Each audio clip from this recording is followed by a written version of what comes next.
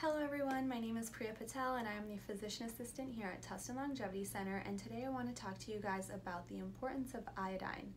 So iodine is a trace element that is found naturally occurring in our environment, mainly in seawater and in the ocean. And it is an essential mineral, meaning our bodies require iodine to function properly because we use iodine to make our thyroid hormones. And the thyroid hormones are very important in our overall metabolic function. I did do another video on thyroid function and how we test for it, so if you want to learn more you can check that out. It's already on YouTube. But pretty much we have two primary thyroid hormones, T3 and T4, and we need iodine to make those hormones. We need 3 atoms of iodine to make T3 and 4 atoms to make T4. So it makes sense there. Iodine is also a powerful antioxidant, and it is used in our bodies in other tissues as well to help decrease the amount of dense fibrous tissue there may be. So it is used by our breast tissue, our ovaries, uterine, and for men in their prostates.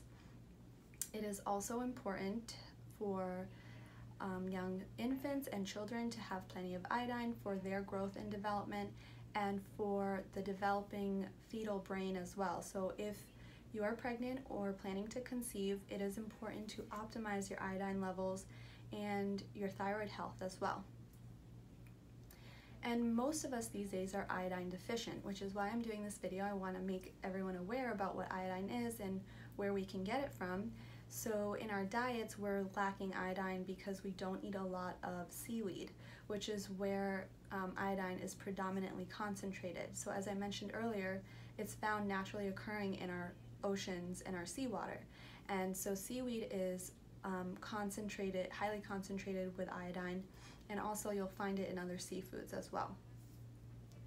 And we do have iodized salt, and they did that long ago to pretty much allow everyone to get iodine in their diet and hit the minimum daily requirements, or the RDA. It's not enough iodine, unfortunately.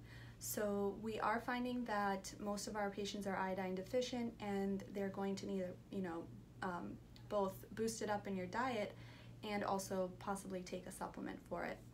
So the other thing is too that a lot of us are being exposed to pollutants and environmental toxins, and those things all actually block the use of iodine in our body. So we have, if you think about the halogens that are on the periodic table of elements, that's what iodine is it's a halogen. So the other halogens that are in that column actually block iodine in our body.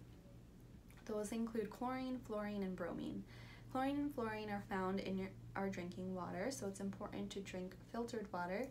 You'll find fluorine in your fluoride toothpaste, so best to eliminate that, and chlorine in like swimming pools, pool water, among other things. And then bromine is used as an anti-caking agent in bakery items, so best to avoid processed foods. But pretty much these things in our environments actually block the use of iodine in our body, so it's important to eliminate some of these exposures that we may have.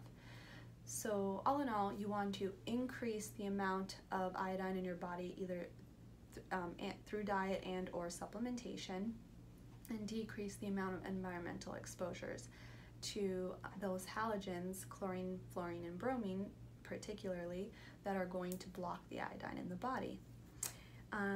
And then the other thing is we can test for iodine deficiency using a urine collection kit. That is the best way to test for it. You'll take a loading dose of iodine through a supplement, and then we'll ask you to collect your urine for 24 hours, and based on the excretion rate that we find, we can determine if you are iodine deficient or not. And we will go from there. So if there's any questions about any of this, let your clinician know here at TLC, and we'll be happy to help you out. But that's a little bit on iodine. Hope that helps.